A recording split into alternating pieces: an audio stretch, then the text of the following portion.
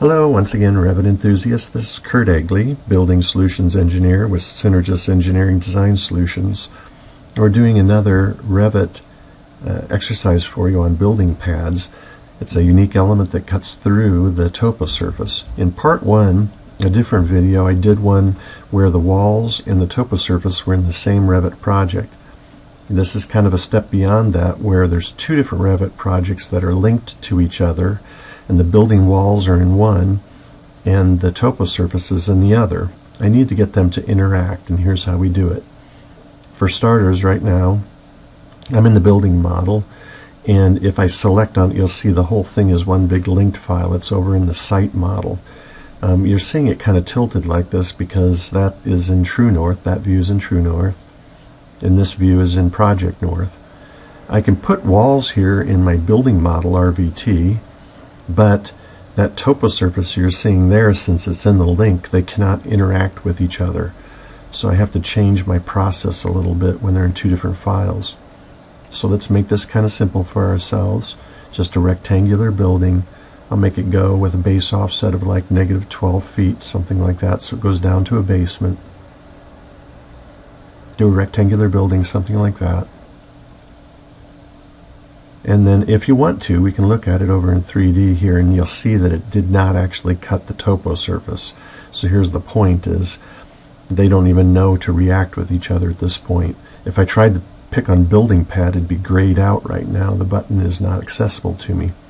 So I hit save, and I'm going to have to go over to the other RVT, or put on the other person's hat if it's somebody else, where they're now seeing my building pad as a link.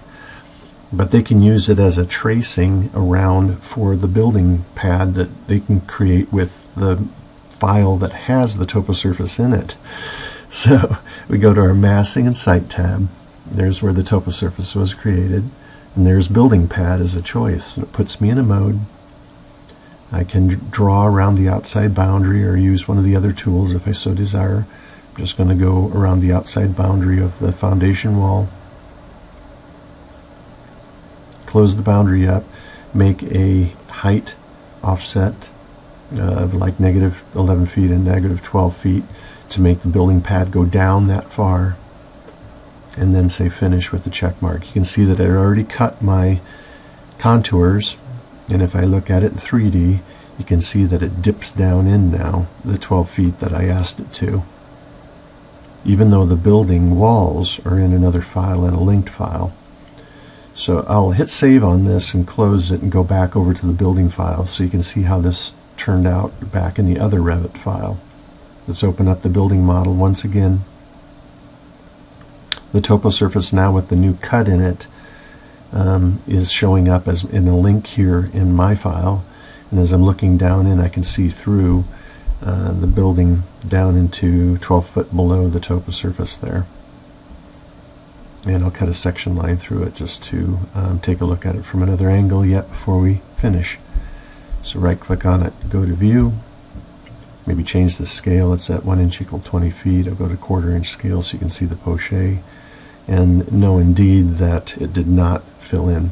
So hopefully you'll join me again on another Revit tip soon. Thanks.